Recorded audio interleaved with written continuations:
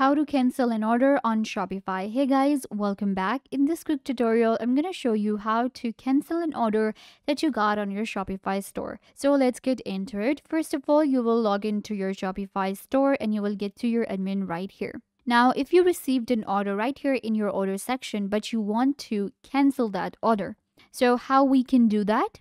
Let's actually take help from our Shopify Help Center. From your Shopify admin, go to your orders. Click the number of the order that you want to cancel. So we can do this if you have, done a wrong order or there's something wrong, the customer canceled it. So if you want to, any purpose, you will just go to the order and select that specific order number. Then you will click on more actions and click on cancel orders. When it comes to the manage your payment funds, then you will actually you can go for the default refund value and select it.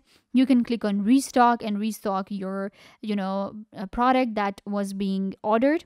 And then we have select the reason for cancellation from the drop down menu. If you don't want to notify your customer of the cancellation, then uncheck send a notification to the customers and click on cancel order.